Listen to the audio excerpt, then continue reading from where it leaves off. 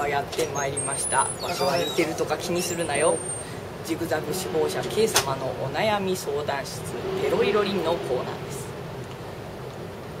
今宵は悩める子羊をまたとっ捕まえてきたぞ。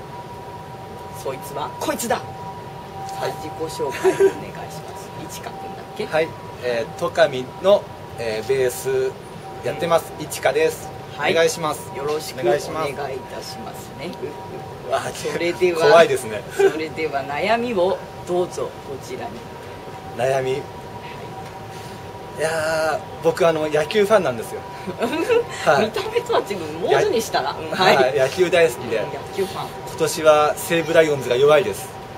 おお、はい、僕西武ファンなんですけど。全然わかんない。どうしよう。オッケー、西武が弱い。弱いです。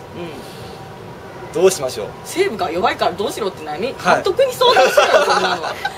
私に相談されてもな。実際応援とか僕好きで、月に最低でも1回は行くんですよ。行くたびに負けるんですよ。行くたびに。じゃああなた行かなきゃいい。そう。ちかくんは行かなければ勝てる西武はこれでどうだ。終わり。家の中で見て、そう、家でテレビ見てると負ける。勝つ。見てると勝つでしょ。だったら家で見なさい。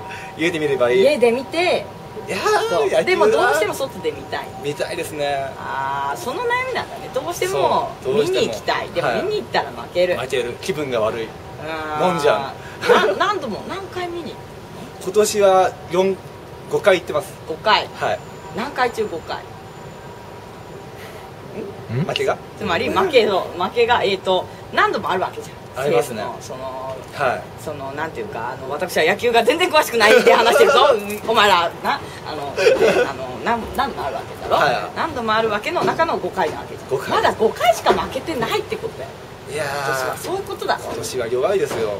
ダメだよ。101回目のプロポーズっていうドラマ知ってるかい。知ってる。101回ちょっと何分かってないけど、きっと私が思うに武田鉄矢が101回プロポーズしてすごく成功したって話なんじゃないのか。違うのかな。だからそういうことだよ。きっと世の中君には情熱が足りないか。そう情熱の問題だよきっと。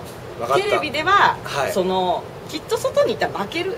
でも俺言ってるから負けちゃうかなって思ってるの。世の中君のために動いてるわけじゃない。大丈夫だよ。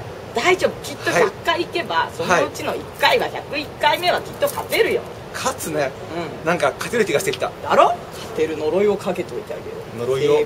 西武勝て、西武ライオンズ勝て、西武ライオンズ勝て。もう大丈夫。もう大丈夫ですね。101回はかかるかもしれないけど、頑張って通うようにしてくれたまえよ。これでよろしいかな。ありがとうございます。解決してきたようだ。それでは私はこれにてさらばだ。ありがとうございます。